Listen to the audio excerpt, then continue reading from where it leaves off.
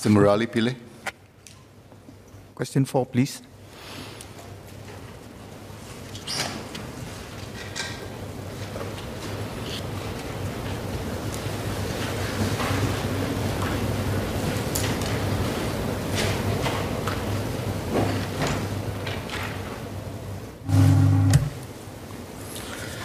Mr. Speaker, sir, the alleged misappropriation and pawning of gold ceremonial jewelry happened at the Sri Mariamman Temple, SMT, one of the 4 Hindu temples managed by the Hindu Endowment Board.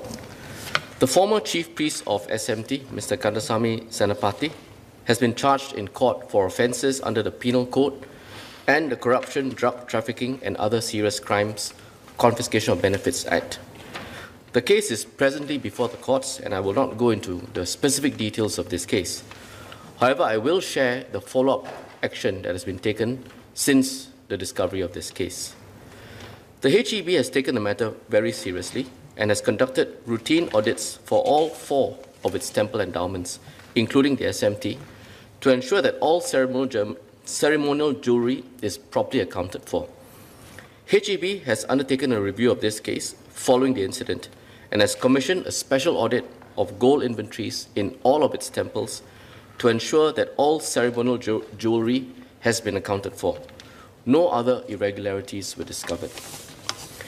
HEB has since also worked closely with the Commissioner of Charities, the COC, to review and strengthen its governance and internal controls to ensure proper safekeeping and management of gold items. In particular, HEB is improving the gold movement registers to track all movement of gold items within the temples. The temple management committees will also tighten up oversight of all the gold inventories in their respective temples.